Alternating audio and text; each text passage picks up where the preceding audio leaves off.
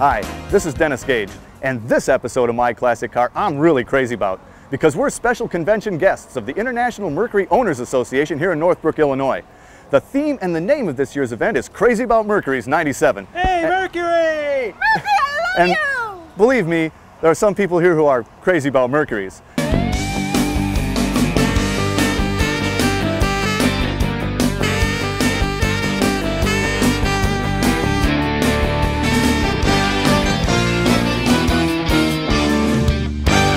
Now, Jerry, you're the president of the International Mercury Owners Association, but you're also actually the founder, aren't you? Right. 6 years ago, after I bought my first '59 Mercury station wagon, I couldn't find parts. I tried to find a national club and couldn't find one, so here we are, 800 members strong. Wow, now did you find kind of the same sentiment among other Merc owners? They were just, crying for a place to go? I thought I was by myself, but I found that everyone had the same sentiments as I do. So here we are, got regions, but started in about 6 areas of the country. And 800 members, but how many cars at today's show? 95. And from all over? Yes, and it's been growing every year. Jerry, a 57 Turnpike Cruiser. When I saw this thing, all I could say was, wow. Personification of the 50s. It is the 50s in motion. And this is also a very special Turnpike Cruiser because under the hood lives a 335 horsepower engine. It's 368 cubic inch. It was a dual carb engine that was developed by Bill Stropey, who was very famous in the racing annals back in the 50s. And then these things are wild. I thought that was a radio antenna. Well, this is the flow-through ventilation system that the Turnpike Cruiser was very famous for, and air would come in through here and exit on the inside of the car right at this point. And then the rear window is electrically operated, goes up and down, and the air would flow right out the back of the car. And right across this stunning 50s interior. Seat. Yeah. And what a sleek look, just all the way back. These skirts, I love these. Well, that's the Turnpike Cruiser here skirt, and what's really made many of the hot rods of the 50s famous were the cruiser skirts. And the dual deck antennas. And the Continental kit, all 50s look. Even this little medallion in the back here lights up at night. It just sort of adds a little bit to the glitter and the glitz of the car. Now, Rich, this is an example of some serious Mercury muscle. What's the history on this? Yes, it is. This was an original car that the factory put together to go drag racing with. The car was sent to Dearborn Tube Steel and Holman and Moody. It was prepared strictly as a drag race car. In 1967? In 1966. It is a very early 67 automobile. And under the hood lives? A 427 single 4-barrel monster. Fiberglass hood? Fiberglass hood. So it's kind of a lightweight, or it's? Yes, it is. It's a semi-lightweight. The car weighs 2,980 pounds. So Eldon, this is where it all began. This is where it all began, 1939. With the Mercury. This was the first Merc then? First Mercury for the Ford Motor Company, yes. And they felt they needed an intermediate, or? Intermediate between the Lincoln Zephyr and the Ford.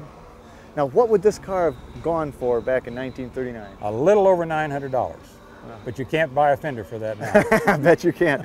Well, this is where it all began, and quite a piece of history. Thanks for sharing it with us, Eldon. Thank you.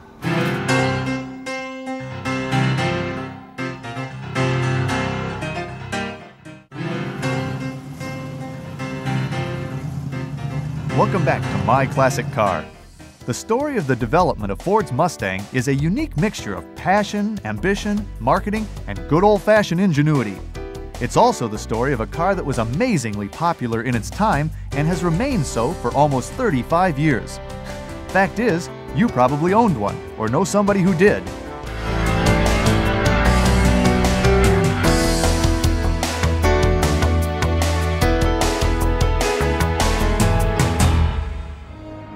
There is a different story behind every car that is considered a classic.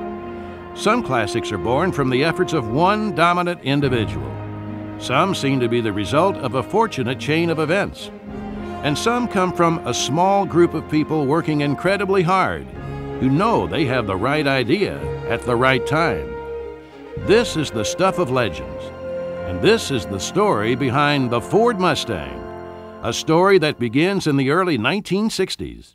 I think the best way to understand the origin of the Mustang program is to go back to that period of time. And there was an aura around the Ford division of the Ford Motor Company of youth. You had the new president, John F. Kennedy, youngest president any of us had ever seen. We had Lee Iacocca, the youngest VP of Ford. And you had another phenomenon. You had a lot of market research showing up that said that there's going to be an enormous youth movement, with the baby boomers coming out of World War II. As you looked at that there was a natural, why don't we make youth product that came out of this thing. The effort to create this youthful product began during the tenure of Robert S. McNamara, general manager of Ford Division in the late 50s. But McNamara would leave Ford in 1961 to become Kennedy's Secretary of Defense, and it would be up to his successor, Lee Iacocca, to work with a few other key individuals at Ford to bring the idea into production. We knew that we lacked something exciting in the Ford dealerships because we were running on the cars that McNamara had produced, and it's pretty hard to generate a lot of excitement with a Falcon. So we had to do something. The problems which Iacocca, Fry, and Sperlich initially faced included history itself. The losses the company suffered from the poor sales of the Edsel were still in the minds of upper management, including the company president, Henry Ford II. There were just a handful of people working on this development. Even once we finally hit the original styling proposal, there probably weren't 25 people in the company working on the program.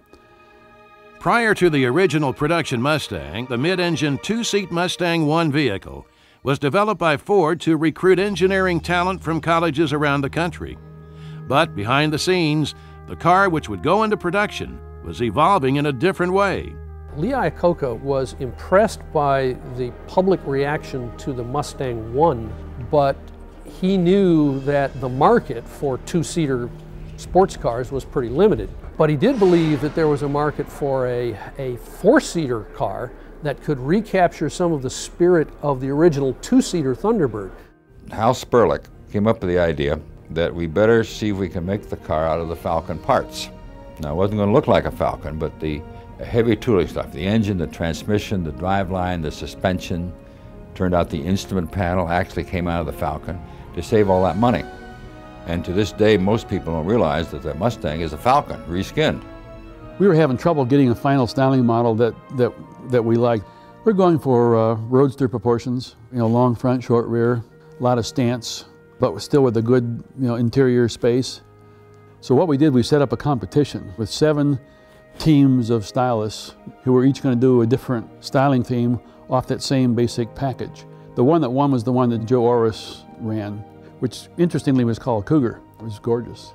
And it just fit the vision we had for that car perfectly. By arguing cost savings from using the Falcon as a derivative model, and armed with a magnificent Oros design, the team was able to get approval from upper management to proceed. I ran into Henry Ford that day, and Henry Ford came up to me and says, "I'm tired of your damn Mustang. I'm tired of hearing about it. I'm going to approve it this afternoon." The day the thing was approved, by the company, Henry Ford approved the program. I felt, fantastically, but I also felt a huge burden.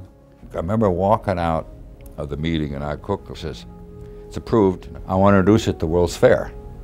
I said, "When's that?" He said, "April 1964. I said, "That's 18 months from now." We'd never done a car in 18 months in our lives, more like 36 to 40 months. He says, "I don't care. I want to introduce it at the World's Fair." As part of the team's proposal, they estimated that roughly 84,000 units would need to be sold in the first year of production in order for Ford to break even. Yet there was a sense among the group that they were sitting on something special. So Iacocca took steps to make sure that Ford would be able to meet demand if the car's appeal took off.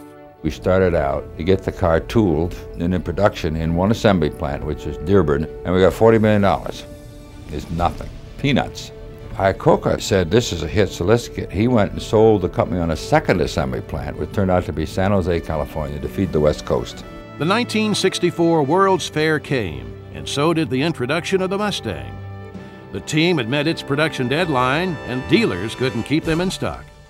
When we had the styling that became the final styling for the car, when we had numbers that showed us we could price it at an attractive price, I was convinced at that point this car would be very successful. Nobody, including God himself, knew this car would reach those levels of volumes, sell over 400,000 cars in the first year. We made more money on that car. The average price with all the options on it was pushing $3 grand. Unbelievably profitable. The success of the Mustang was the result of marketing as well as design and low production costs. Iacocca employed a number of new techniques hyping the car's appeal. he convinced the owner of Tiffany's to create an award just for Mustang. Through Fry, he provided 50 of the top automotive writers in the country with a prototype to drive before the car's introduction. And it was one of the first designs directly marketed to women. It was probably the best marketing program I've ever seen. In fact, if you think about the original ad, it was a gorgeous, picture, and the words just said, the new Mustang, 2368, and that was all you had to say. I was a victim of the marketing campaign and advertising campaign that they had. They started running TV commercials with horses running across the screen, coming April 17th, the unexpected. I think the Mustang came along at a perfect time, and it invented a market. The so-called pony cars are in fact named after the Mustang. As a testament to the popularity of that original car, the title Mustang has remained as a nameplate for over 30 years. The fact that it has attained the status of legend is also a testament to the vision and timing of that original group of people. There's very little accomplished by one man sitting at his desk having brilliant ideas. Good ideas generally come out of an interaction among people, and it was that way with the Mustang.